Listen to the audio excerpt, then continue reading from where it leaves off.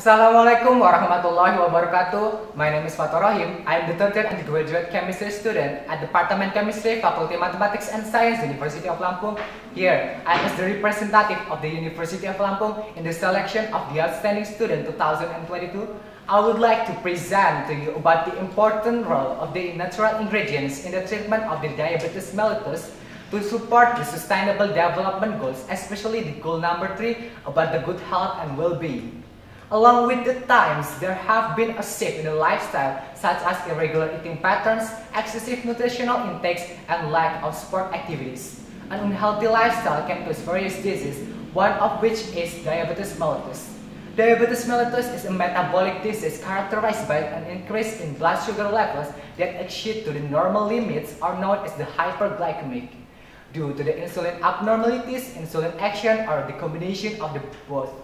The hyperglycemic increases the risk of diabetes and associated complications including heart attack, stroke, kidney disease, lung amputation, and poor vision and nerve damage.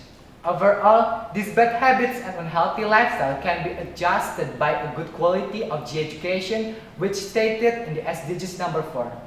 Until now, diabetes is still a serious health problem in the global community. Diabetes and its complications are leading causes of the death worldwide. They increased that percentage by the non-communicable disease. According to the International Diabetes Federation in 2021, Indonesia ranks the 5th highest in the world, and the prevalence of diabetes mellitus in Indonesia is around 11.3%, and it estimated that as many over 28 million people in Indonesia have diabetes in 2045. Diabetes mellitus is divided into 3 groups, namely by diabetes mellitus type 1, diabetes mellitus type 2, and the gestational diabetes. Diabetes mellitus type 2 is the more common type of the diabetes, occurring mainly in adults but occasionally in adolescents. Diabetes type 2 occurs when insulin target cells fail or are unable to respond to the insulin normally. This is called insulin resistance, which causes blood sugar levels to exceed to the normal limits. One treatment for the type 2 diabetes mellitus is to inhibit the performance of the alpha-glucosidase enzyme. Several synthetic alpha-glucosidase inhibitors have been used clinically, such as acarbose, miglytol, and metformin. However, the synthetic inhibitors have the side effects such as bloating, nausea, diarrhea, and headache. One treatment of the diabetes treatment is to use the various plants as the natural ingredients, which have fewer side effects when compared to the synthetic drugs.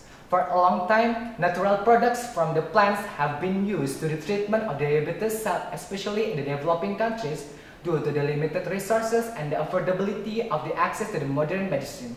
Studies reported that 80% of people in developing countries depend on the natural ingredients as the primary remedy for the various ailments.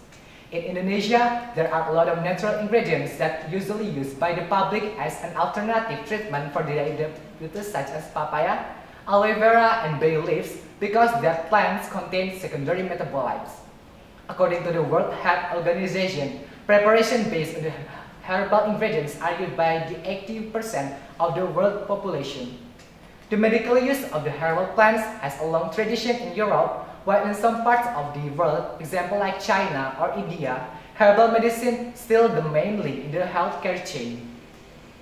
So, based on the information, it can be seen that natural ingredients have an important role in the management of diabetes, especially in the developing countries because of the problem of limited resources and the affordability of the access to the modern medicine, so that the natural ingredients in the treatment of diabetes mellitus can support the sustainable development goals, especially the goals number 3 about good health and well-being, to achieve the target 3.4, which call for reduced mortality from non-communicable disease and promote mental health.